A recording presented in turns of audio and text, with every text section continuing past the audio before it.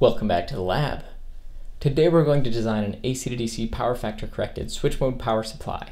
One of the fundamental flaws in our UPS was switching between DC sources in a low voltage, high current section of our design.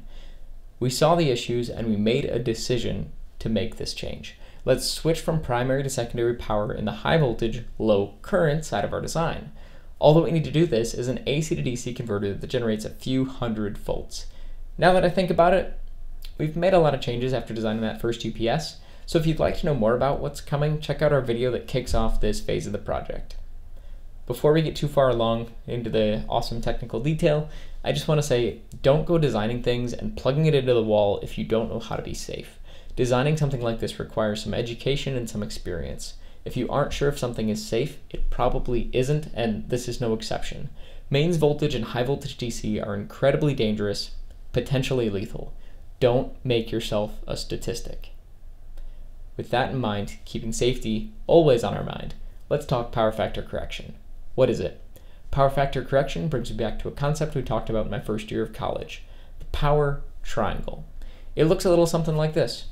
And the power triangle is a useful tool for translating real power, reactive power, or apparent power into one of the other forms. There's one side that represents real power, one side that represents apparent power, and one side that represents reactive power. In this case, we have infinitely many sides, which makes the situation infinitely difficult to grasp. Now that I'm thinking about it, this triangle does have a few more sides than I remember. That can't be right. Maybe it was more like this. Oh boy. That doesn't look right either. Those college years, they slip away further from my memory every year. Well, maybe if we just kind of take yeah, that looks right. There we go. So as I was saying, we have real power, apparent power, and reactive power on this triangle. The root angle of this triangle is the phase angle, and this represents how out of phase the current that we're seeing is with what we would expect to see with the currents in a purely resistive load, a real load. We're measuring how far away from a real load we are. Power factor is the ratio of real power to apparent power. As you can see from this triangle, as the load becomes more real, more resistive, the phase angle is reduced and the power factor approaches 1. However, for an ideal inductor or capacitor, the phase angle would be 90 degrees, so in other words, the real power is 0, but there's still apparent and reactive power flowing. In general, the goal is to get voltage and current perfectly in phase, to align the current with what would happen in a real resistive load to achieve that power factor of 1. So how can we do that, and why do we want to? Well, there's a couple of reasons. Why we would want to is an easy answer for a business, like a manufacturing facility. Power factor correction for them is important because the power company actually charges a fee, or fine, depending on how you want to look at it, for drawing power with a terrible power factor. And they do this for a very important reason. Bad power factor causes more power to be dissipated in the transmission lines and causes distortion of the line voltage waveform if uncompensated for, and that costs them a lot of money. If the power factor is too poor in a large user like a manufacturing facility, it can cause huge headaches for the power company. For an individual person like you or me, it's not such a big deal. They'll let us get away with a lot because a few hundred watts of reactive power is nothing compared to what's flowing on the grid. The best way to think about reactive power or imaginary power is like this. Reactive power isn't used to do work like heating something up or lifting something.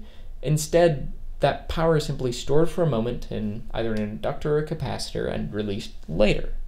That's why power meters, like ones installed at most homes, only measure power and not power factor, so they can't really tell who's pulling that reactive power. The net power transferred is 0 for an ideal component, so whatever comes in comes back out. That's where things get a little messy though. While the ideal capacitive or inductive load isn't technically dissipating power, you are causing real current to flow through power lines which have real resistive losses. So in other words, the capacitor or inductor that was plugged in isn't directly using any power, but that device is still responsible for power being dissipated along the distribution network between the generating point and your home. For small loads, this doesn't cause large issues, but on a larger scale, this can be a massive problem. Take a 10 microfarad capacitor, for example. I've plotted the power being dissipated by it. Notice how the power is symmetrical above and below 0 watts? By calculating the average power, we see that only 16.683 milliwatts is being dissipated. In my opinion, that's due to the small startup transient shown in the simulation near 0 milliseconds. I've added some series resistors to this situation, and their purpose is to model the losses incurred by the power company to deliver that reactive power to you. 10 ohms might be a bit of a stretch. I'm not sure what they usually use to model that over a distance, but let's just use this as an example. Any resistance will show the same effect. Notice that now we see 2 watts of real power dissipated in those resistors due to no load. No load at all. We had a couple hundreds of milliwatts of load that was just a glitch. No work is done, no energy is consumed at the load, but yet 2 real watts are now just gone, dissipated in the power lines, used. Most of the time the power company just eats that. Whenever you're pulling power, they're incurring those resistive losses. If the power leaves their power plant and it doesn't make it to your door, it's just gone. There's no meter to bill. So inductors and capacitors behave the same way, but they're pushing that power back out, so you're never billed for it. So the power company's still losing power, but nobody's paying for it. The maximum current is observed before the maximum voltage in this case for a capacitive load, and the maximum current is observed after the maximum voltage for an inductive load. This is due to the nature of how these components behave, and the most common way to talk about this is leading versus lagging power factor, where capacitors have a leading power factor and inductors lag. I know that was a little bit long, but hopefully you're still with us.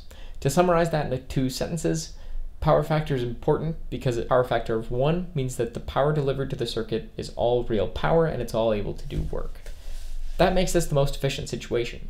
To bring that forward to our current design, power factor correction is the principle of taking something that has poor power factor and making that power factor better, improving it, bringing the power factor closer to 1 and the phase angle closer to 0. Fair enough? So we're designing this beast of a power supply, 40 amps, 120 volts AC in. The power factor of our supply, if it's terrible, well, that might be big enough that the power company would notice. 2400 watts, no problem. 2400 volt amps reactive? Oof, I'd probably be getting some angry letters. Most AC to DC switch mode power supplies rely on diode rectification. There's only one problem with that, and that's with diode rectification into a capacitor. The capacitors are charged during that first half of the sine wave, and that's it. That's actually the whole problem. The power drawn isn't resistive, nor capacitive, nor inductive, but it isn't resistive. This leads to some nasty distortion in the mains waveform near devices like this if they draw a lot of power. Alright, but what does that really mean? A simple diode rectifier isn't going to work well for our application. That's clear enough. What else can we do? Well, if we take that diode rectified mains waveform and boost the output voltage up to a higher voltage than mains, that means that the converter won't have those surges of current because you'll be having a forward bias diode, well, always a reverse bias diode. It'll always be blocking. Unless we put a boost converter there to draw power over that entire mains cycle, stepping it up so we can always push it out onto the rail. So we can synchronize our maximum current with the maximum voltage the same way a resistive load would. And that's exactly what a PFC controller does. The PFC controller monitors the mains waveform, the output voltage, and it does some awesome stuff to make sure that we're drawing sinusoidal input currents through boost stages. Some of these are interleaved, some of these are single stage, but they all do the same thing. This type of power supply sets the average duty cycle based on the output voltage and RMS input voltage, but modulates that duty cycle over each mains half cycle to spread the power draw as evenly as possible or as similarly as possible to a resistive load. A controller like this significantly improves power factor of our design, approaching 1.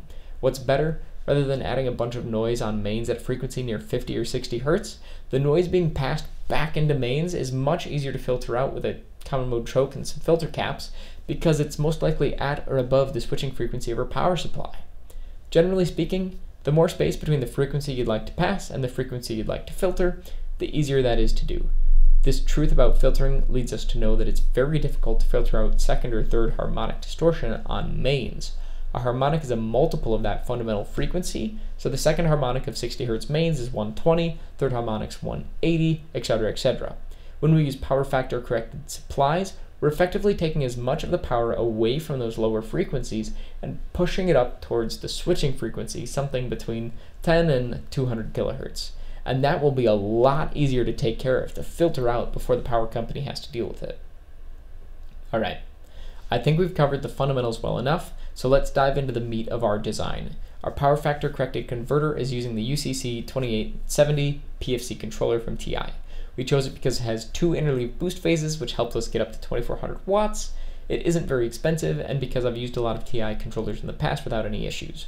While I like explosions as much as the next guy, I'd rather not take a chance with a vendor I'm less familiar with when designing something that can handle 400 volts. I'd rather take chances when the stakes are a little bit lower. Don't get me wrong here, the datasheet will tell us everything we need to know, and I read the datasheet thoroughly, but that doesn't make it impossible to miss something.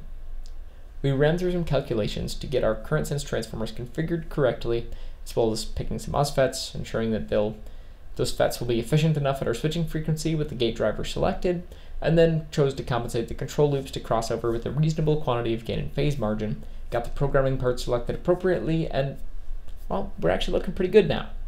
I did most of this analysis in a symbolic computing tool, in this case SMath, but there are many tools like it. I found that I tend to be a little bit conservative with my assumptions in a symbolic calculation tool like SMath, and that's because I'm usually pretty conservative when it comes to calculating power dissipation for a particular component, especially MOSFETs. See, MOSFETs heat themselves up when dissipating power, which causes their parasitic series resistance, or RDS on, to increase.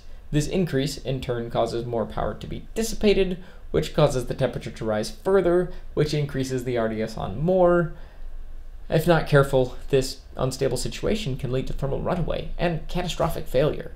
Unfortunately, this means that I usually take the maximum resistance for a part at 150C, or the maximum junction temperature, and then add some design margin, throw in switching losses, and then we put all of these conservative assumptions together to the point of being pretty inaccurate with regards to how much power is really dissipated in a part. There's nothing electrically wrong with that approach. You'll always have plenty of margin. A part might be 15 times more expensive than it needs to be and rated for 100 times the required current, but that doesn't mean it won't work. It just won't be the most efficient. It won't be the best solution. Unfortunately, both money and space and performance is kind of important. None of those things are unlimited. We want to fit this device in a standard ATX case, which will lead to some trouble if we design everything with excessive margin. This is typically where I like to use a piece of simulation software to make sure that I'm not straying too far from reality. It's a gut check. I've run the calculations and I've found figures for expected power dissipation and maximum stresses applied to the critical components. That's very useful. Never skip that step. Now we have that point of reference for our simulation, and either one might find flaws in the other. If the result of a simulation is wildly different than what I calculated, like an order of magnitude, something's probably not right there. Same thing the other way around. If we're off by a factor of 1 or 2, that's probably fine. But there's one problem in getting this simulation together. Neither our gate driver nor our power factor corrected switch mode power supply controller have a transient spice model to evaluate losses in this output stage. TI says they have a transient model, but if you dig deep enough, you'll find that the transient model is just the average model that you can program with the correct R's and C's. Boo. If you don't have a transient model, just own it. Don't lie to me. So, what did I do to work around this newfound lack of a true transient model? Well, I did my best to simulate the PFC action in as little time as possible. To do this, I generated both a triangular ramp and a sinusoidal ramp. These two signals are then combined to approximate the PFC action. When the input voltage is low, the switch mode power supply pushes the duty cycle to as close to 100% as possible. As the main voltage increases, this duty cycle drops. Why? Well, this needs to happen if power factor correction is desired, because we need to have a larger voltage boost to convert 50 volts to 400 than we do to convert 120 to 400. Make sense? So this quick and dirty PFC isn't great. I wouldn't really even call it power factor correction, though technically it is. It dithers the duty cycle to bring power factor closer to 1, but that isn't really the point of this simulation anyways. We aren't trying to model a PFC accurately. We're trying to model a PFC accurately enough to get a realistic power dissipation in our FET. Make sense? The simulation should, in theory, provide a more accurate picture of the switching and conduction losses in the parts at a particular temperature, because we're dithering that duty cycle in a very similar way as it will be when being used as a PFC. These simulations are using a MOSFET model that assumes a 25-degree temperature rise and no internal heating effects. Not perfect. Why?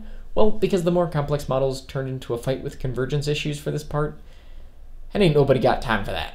I'm working on it. You might notice that the current sense transformers are in a corner of the simulation as well. I used this simulation to verify that I established volt-second balance in those current sense transformers, and that's in alignment with my calculation. I calculated what should be required from a timing and voltage perspective to balance this out. It's a very important detail that can be boiled down to say, I'm verifying that when we start the second switching cycle, there won't be any energy left in that transformer from the first switching cycle. Failing to achieve this balance leads to saturating the transformer, which will cause less energy to be coupled through the transformer when we're actually trying to make a current measurement, meaning that we would lose accurate current feedback in a way that would make it look smaller than reality, and therefore we would lose our overcurrent limiting. Not good. There are many ways to achieve this volt-second balance, but we used an RC pair for the side that we're not passing through our sense resistor. It's always fun to double-check calculations with a quick simulation, and in this case, there were no surprises. It just made us feel better that when we move forward with true hardware, it'll probably work as we expect. From where I'm standing, it looks like we'll have no trouble while trying to design a 2400 watt PFC to create a high voltage DC bus, but we haven't gotten to the cost consideration yet. We made some great progress today. We designed the current feedback, the voltage feedback, and compensation components, and that is a huge step forward for our updated architecture. This is a huge step towards an AC to DC high voltage supply. If you feel like you learned something today, consider subscribing to be notified of our future videos where we will finish this PFC design and design the mains input filter of our UPS. I think that power supplies are great, and if you think so too, let me know by hitting the like button on this video, chatting with us on Twitter, or leaving a comment letting us know what you enjoyed. Most of all, I hope that you learned something great today, and I hope to see you again soon. So thanks for watching EEforEveryone, and thank you for staying till the end.